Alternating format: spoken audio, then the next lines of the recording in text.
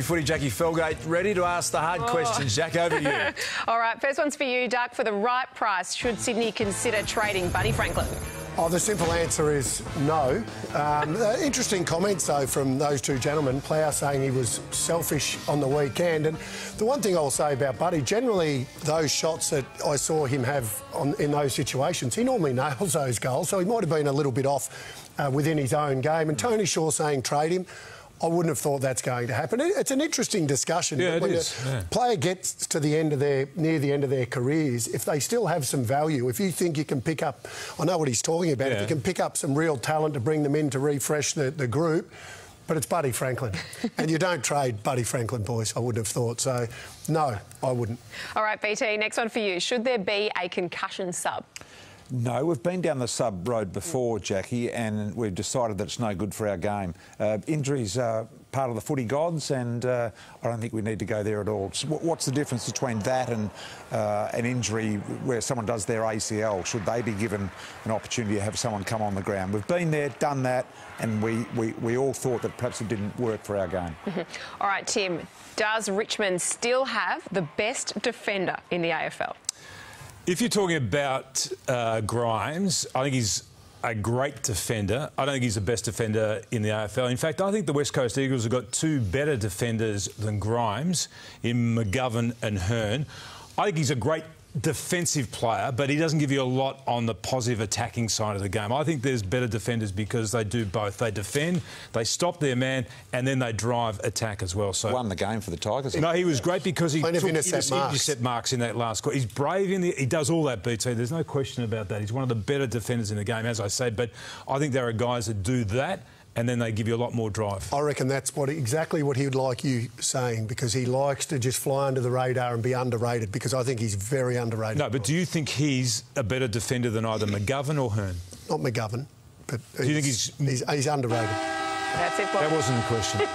All right, it wasn't. All right, Das, are ruckman back in vogue? They're back big time, Jackie, and I'd like the three clowns here to apologise, pay some respect to ruckman for once. Thursday night, Maxi Gawn won the game almost single-handedly. Brodie Grundy on Friday night, I saw do a fantastic job and dominate. Todd Goldstein on Saturday night almost won the game for North.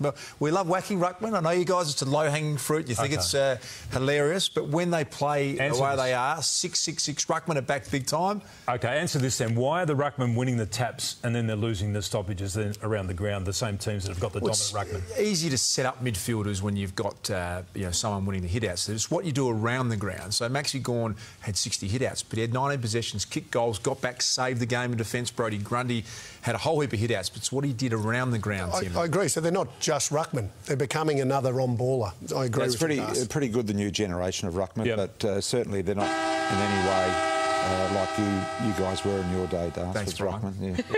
Yeah, pretty no good. He could go forward and kick goals too, apparently. He told us this afternoon. All right, Tim. Were we too harsh on John Worsfold over the first two rounds? Well, some people were. I wasn't, because I wasn't too hard. I said... You said he was under a lot of pressure on this very show. He was under a lot of pressure because couldn't guarantee his position at the end of this year. I said that... You're worried about the game plan. I said that I was worried about the game plan, and I was, and they're playing a lot better, particularly the last 2 weeks. We said at the time they looked a little bit confused about whether or not they were supposed to be defending, they weren't supposed to be defending, and they dismissed that. They said, oh, no, we haven't changed anything. And then Dyson Heppel said post-game again at the weekend, oh, it's taken us a few weeks just to get to understand what it is that we're supposed to be doing defensively. So I think that started to click.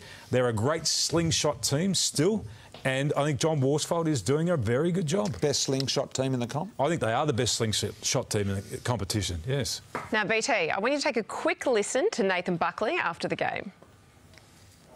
Tom, you don't get the first one tonight, mate. OK. No. You want someone else to go? Pete. Brodie Grundy. Should we let Tom Brown ask the first question? It should be whoever wants to ask the first question. I'm not sure that Bucks should have the right to say where the questions are coming from. Tommy Brown's domain. He asked the first question, and I feel slighted on behalf of... I did too. I think there's a please explain should go to the Collingwood Football. Are there any instructions about who gets the first go? Well, I think Tom's always there. He's always there late on a Friday and Saturday night, isn't he? And the others After are the game. almost half dead sitting back there. I think you're all being a little facetious. I think Bucks was a little bit of tongue in cheek, so don't take that too serious. Oh, Well, I right? didn't. I just got asked the question. That is all for Inside Footy. Thank you, Jackie. We'll catch up with you again later for an update. Time to intro the Chemist Warehouse Defensive Play of the Day. And there hasn't been much joy for the Crows fans just yet, but get excited about this. Alex Keith has been brilliant, shining light in defence for the Adelaide Crows, and this chase on Luke Davies-Uniacke stopped a certain goal on Saturday night. It's a good story, Alex Keith. Went and played cricket, was drafted to the Gold Coast Suns as one of their 17-year-old priorities. He said to the Gold Coast Suns, don't draft me, I'm not coming, and I won't play there. Went and played cricket for 6 years. He's about 14 games in, starting to become a very good player. Yep.